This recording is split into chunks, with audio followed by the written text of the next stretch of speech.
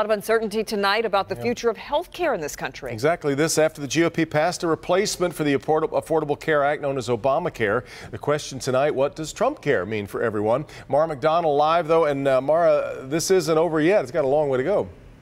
It's not even close to being over, Devin. And the reality is what the House sent to the Senate today has the likelihood of passing of about 0. So does the Senate start from scratch and do their own thing, or do they actually build off what the House sent them?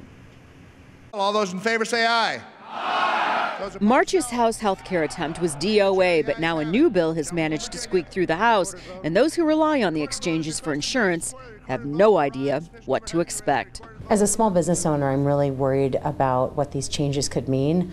I'm on the healthcare exchange. I had an employee of mine crying in the back room today when she saw that it passed the House. She's very concerned about her health care. Especially as women, I employ 9 women, and we're all very affected. A lot of these changes really affect women's health care. Michigan's congressional delegation voted on party lines today, including 2 GOP reps who were former no votes. They came on board when certain provisions were added. We can't just do nothing.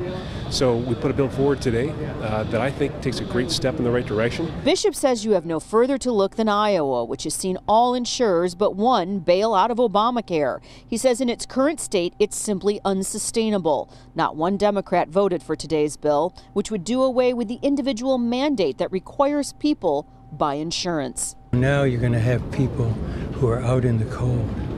Also, for people who are between 50 and 64, they're going to see their premiums go up as much as $3,500.